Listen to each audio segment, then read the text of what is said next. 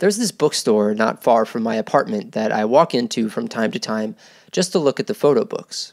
The last time I was there, I came across this book by Fred Herzog, and I flipped through it, and I was instantly captivated. Fred Herzog was a German-born Canadian photographer who was known for his color street photography, particularly capturing life in Vancouver in the 1950s and 1960s. He was an early adopter of color photography when black and white was the norm for quote-unquote serious photographers. His work focused on the ordinary, everyday scenes of urban life. He captured moments in time that may seem mundane, but collectively they provide a rich tapestry of the social and cultural context of Vancouver in the mid-20th century. So for these reasons and more, let's shine our spotlight onto Fred Herzog.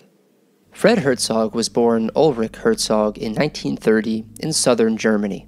His early exposure to a photograph of Vancouver's industrial harbor in a school textbook planted the seeds of a connection that would define much of his life's work. Tragedy struck Herzog early on when he lost his mother in 1941. After his father's death upon returning from the war, Herzog found himself working in a hardware store and nurturing a burgeoning interest in photography. In 1952, Herzog left Germany, taking a ship to Montreal and then a train to Toronto.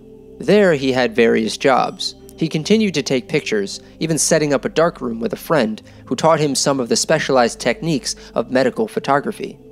In May 1953, he was in Vancouver and soon found employment on a cargo ship.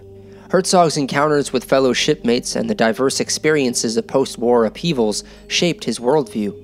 It was here that his colleagues donned the nickname Fritz upon him, which soon became Fred. It was also during this time that he befriended Gerard Blum, a fellow German who broadened Herzog's intellectual horizons, exposing him to literature, philosophy, politics, economics, religion, and science. Herzog's entry into the world of photography was not instantaneous. He held various jobs, including a stint as a medical photographer. In 1957, he secured a position at St. Paul's Hospital in Vancouver, which tethered him to the city. Finding Vancouver to be engagingly seedy and colorful, he now began to photograph it with his new Leica M2 and M4 35mm cameras. His early works, focusing on secondhand stores and bookshops, marked the initial steps toward the distinctive approach that would characterize his extensive city portrait. Herzog's spare time found him navigating the streets of downtown Vancouver, Chinatown, and the downtown East Side, his chosen domains for exploration. Unlike the preferred positive view of civic officials, Herzog felt that the new, clean, safe, and honest neighborhoods do not give rise to interesting pictures. The thing that street photographers hope to discover has to do with the disorderly vitality of the street. The street people on the corners and plazas, in billiard parlors, pubs, and stores, where shoppers, voyeurs, and loiterers feel at home. Notably, Herzog's choice of color photography in an era dominated by black and white marked a departure from convention. This is something covered in my video about William Eggleston, which is someone who Fred Herzog is often compared to. As Herzog himself later mocked, just as we know that liberty and fresh-caught salmon are good, we knew then that color was to be used only for pretty sights. Landscapes, swans, flowers, sunsets, gnarled trees, and burning candles were okay. Everything else raised eyebrows. Herzog defied the norm, using Kodachrome to capture the subtleties of urban life, post-war consumables, and the atmospheric variations of Vancouver's coastal climate. Herzog's commitment to his craft was remarkable. He averaged 2 rolls of film a week, resulting in well over 100,000 exposures over 29 years. Balancing his photographic pursuits with a full-time job at the University of British Columbia, where he headed the Photocine division of the Department of Biomedical Communications, Herzog demonstrated a profound dedication to his chosen path.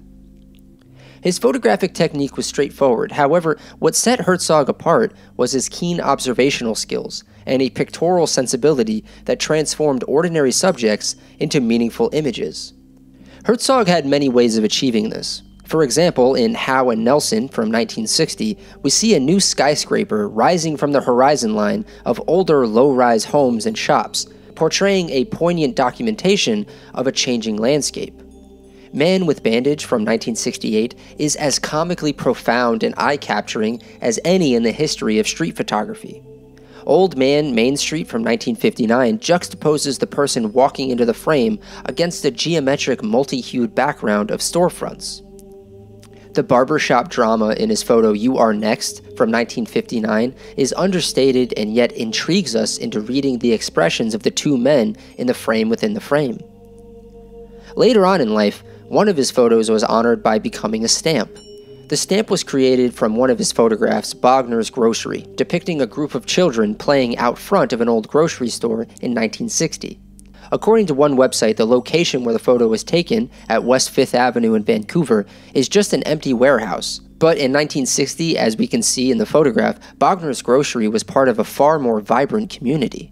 Whether capturing a new skyscraper rising through the horizon line, or the quiet moments in the nightlife of Granville Street, Herzog's work exuded humility, order, and clarity of purpose.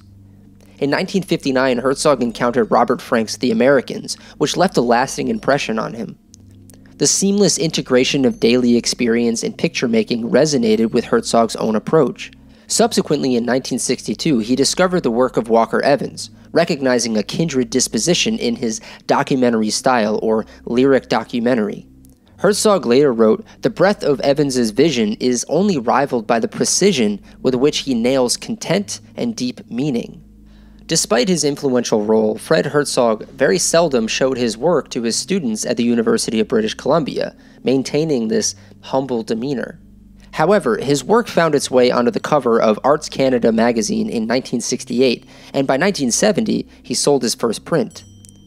Herzog's work, while appreciated by a small following, remained somewhat below the radar during the 1970s and early 1980s, as Vancouver's photography scene shifted toward more conceptual and allegorical practices. However, in 1986, Presentation House Gallery showcased Herzog's work in a group show called In Transition Post-War Photography in Vancouver, providing a platform for wider recognition. By the time of his retirement, Herzog faced the challenge of presenting his extensive archive to the world. He struggled with accurately reproducing the nuanced details of his slides. Despite the exceptional richness captured by his transparencies, existing printing methods fell short in conveying the full depth of the information. The conventional approach involved creating sebachrome prints in the darkroom, a process plagued by issues such as high contrast, oversaturation, and limited control over the final result. Herzog, staying updated on technological advancements, foresaw a solution emerging in the digital realm around 2001. The breakthrough lay in digitizing the transparencies, enabling correction of slight fading, elimination of color casts, and removal of any scratches. Utilizing these digital files, inkjet prints with remarkable tonal range and sensitivity could finally showcase the true beauty of Fred Herzog's artistic work. In 2007, a major retrospective at the Vancouver Art Gallery revealed the depth and breadth of Herzog's work, leading to exhibitions across Canada and overseas. Critics and commentators began drawing comparisons between Herzog's images and the works of renowned photographers such as Walker Evans, Helen Levitt, Robert Frank, Saul Leiter, Harry Callahan, Ernst Haas, Gary Winogrand, Lee Friedlander, William Eggleston, and Stephen Shore.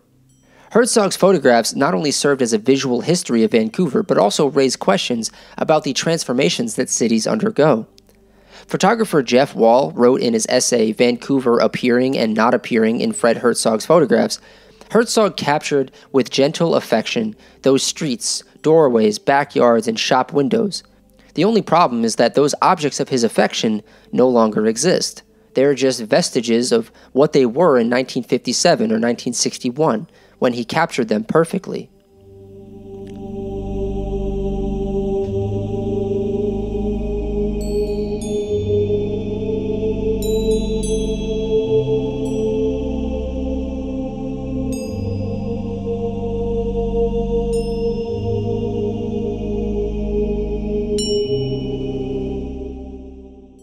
Fred Herzog's work, often described as a great gift, stands as a testament to his dedicated and thoughtful observation of his adopted city.